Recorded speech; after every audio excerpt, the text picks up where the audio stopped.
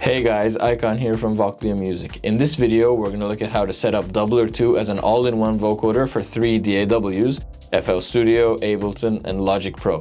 Dubler 2 is great for vocoding because usually for vocoders, you need 2 inputs, an audio input and a MIDI input, but Dubler 2 allows you to perform both at the same time with 1 microphone. For Windows computers, you'll still need 2 microphones, but the process is still easy, especially when it comes to performance and editing.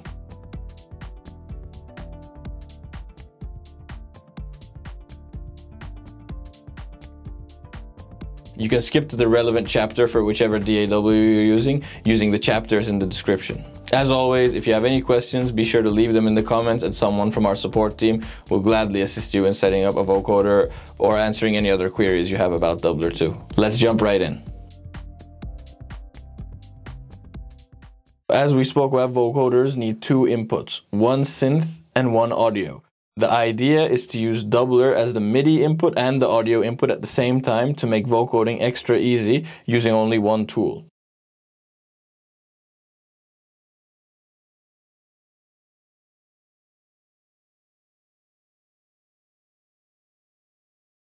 So first we'll come to Dubler.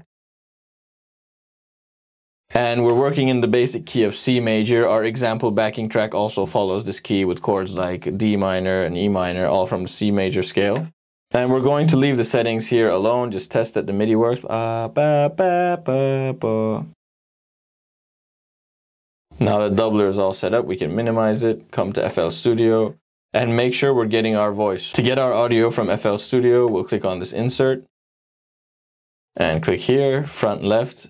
That's the audio port for our Dubler USB mic, so I'll test that. 1, 2, 1, 2, 3. Okay, that's working fine. And then we need a synthesizer. A really good option for vocoding in FL Studio is a 3X OSC, and we've selected square waves. 2 of them are in the same octave. We have 1 higher octave, so it's a bit of a layered sound.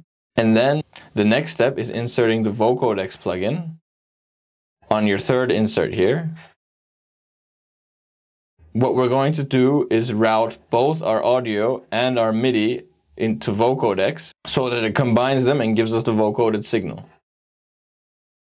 To do that, I've clicked Insert 1, and then right-click this knob here in Insert 3, where Vocodex is, and say Sidechain to this track only. I do the same for Insert 2, that has our synthesizer. Click it. Right-click Insert 3, sidechain to this track only. Now, in Vocodex, you need to make sure that the mixer has selected the correct inputs for the modulator, which is your voice signal, and the carrier, which is the synth signal. So the modulator is our audio channel, which is Insert 1, so we have 1 here, and then the carrier is Insert 2, so we have 2 here. Vocoding, 1, 2, 3, vocoding, here we are. We have a quick vocoder patch, and you can change the sound firstly by messing with the synth. For example, let's do that for a bit.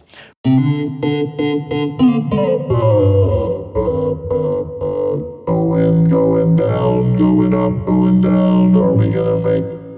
Are we gonna make it through? And you can see in Dubler the pitch you're singing in real time. 1, 2, 3, 4.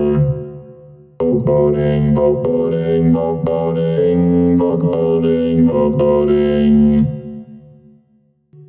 Vocoding, vocoding.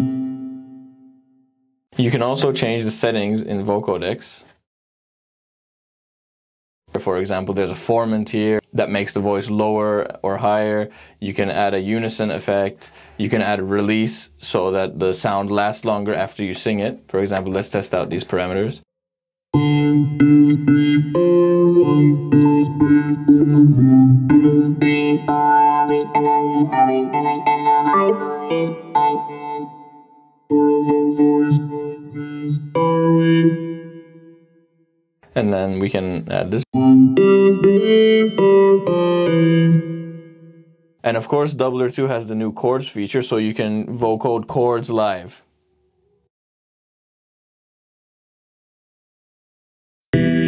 Minor, major, G, major, A, minor.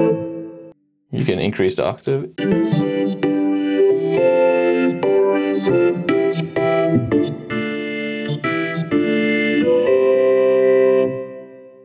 The Vocodex in FL Studio really sounds great. It has other advanced presets and other controls that you can use to enhance the sound as well. We recommend definitely putting some EQ on a vocoder to cut the lows sometimes, and also to add some reverb to put the vocals in a space. Let's try singing a melody over our backing track.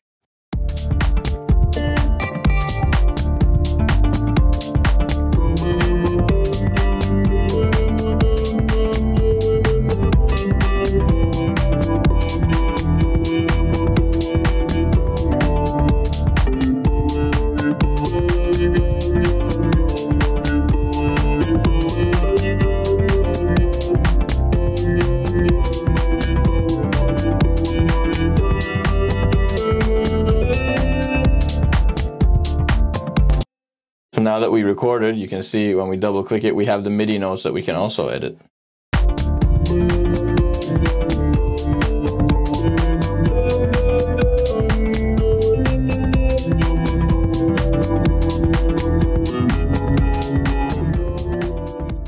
If you record chords using Dubler's chords, you also get the full chord MIDI as well, so you can edit that as you like. In Logic, it's quite straightforward. In Logic's preferences and input device, you select your Dubler USB as your input, or if you're using an external microphone plugged into your audio interface, that's also fine. You can just select your audio interface as both the input and the output. And then you have your audio voice here on an audio channel, and then you're going to have a MIDI instrument channel here that you're going to put the synth on. And the synth in Logic for vocoding is called Voc20. So we'll just enable that. And then we'll select our audio channel as the sidechain input here.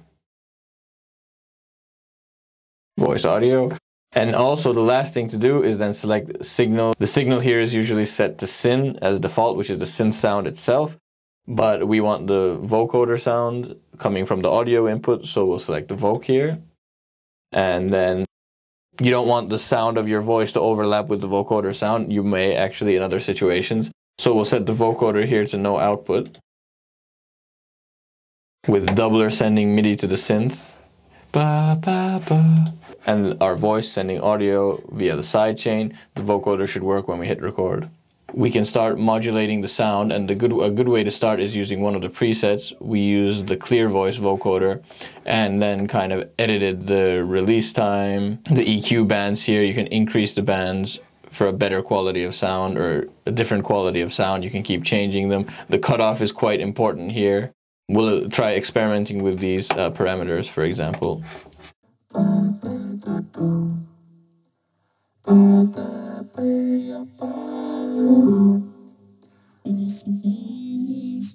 What are we gonna do? What are we gonna do? What are we gonna do? Is it just destiny? Or is it just real life? Is it destiny? Or is it real life? Real life, real life, real life, real life, real life, real life. Trying to form and stretch, yeah, yeah, yeah, yeah, yeah. Let's try adding Dubler's chords. Are we gonna survive this destiny? 1, 2, test. Trying to cut off knob that has a lot of different character. 1, 2, 3.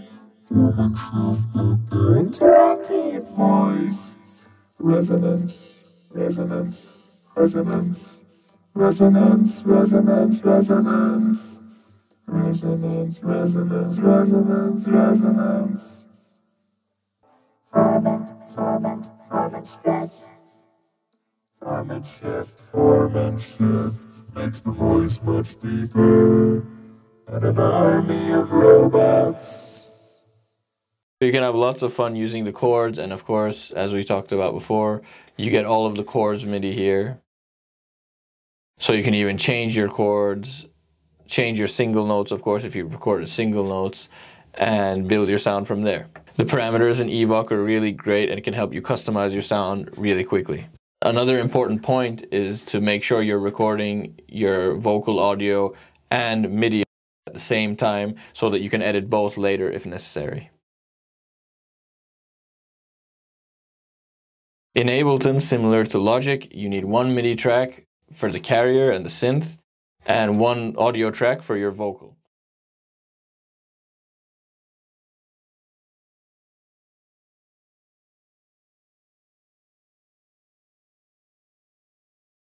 And again, we're going to use Dubler to trigger both of them at the same time, so we don't have to use our hands to play a part while singing the vocoded part with our voice. So we'll start with the MIDI channel.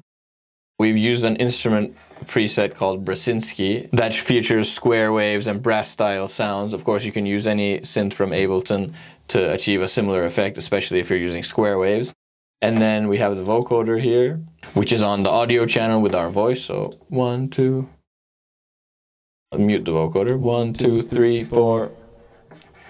You can hear we have some reverb and some delay ready with the sends, and we've used OTT, which adds some character and brightness to whichever sound you're using. This is just the default preset in Ableton, and the amount's at 25%.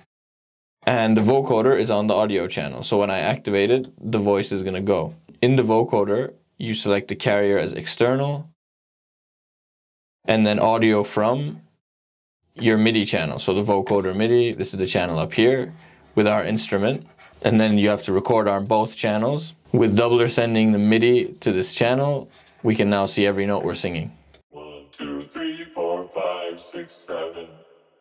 What we've done in the vocoder is selected the EQ pattern by manipulating these EQ points, and it's always great to have the max amount of bands possible for quality of sound. You can also click Enhance for a better sound, and we're using the retro mode. You can try between the retro and precise modes. Very small, subtle difference, but you'll definitely hear it. Then some key parameters are the formant, which affects the quality of your voice in terms of lower, more male voices versus higher, more female, and then really high-pitched voices. And the dry wet, of course, we leave at 100%. Depth can also really affect the character, and it's worth experimenting with. Let's try the sound. Going here, going there, going everywhere. Going. Pretty low sound. Going there, going here, going everywhere, Going there. 1, 2, 3, vocoder, 1, 2, yeah.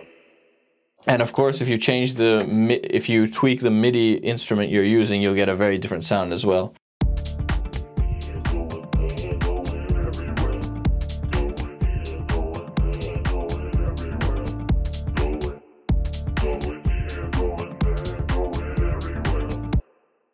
When I clicked record, I got my vocals and my MIDI. So what I can do now is I can go into the MIDI and change the notes.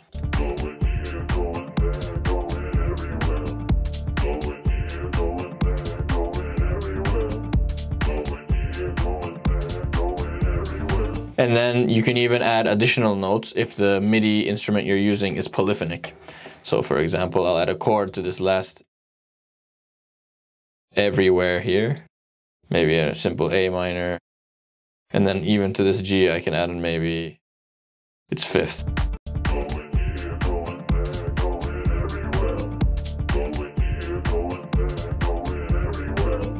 And remember, Dubler also has this chord mode, so you can activate chords and sing the chords and record all of the MIDI of the chords that you can also edit just like we were editing the single note MIDI.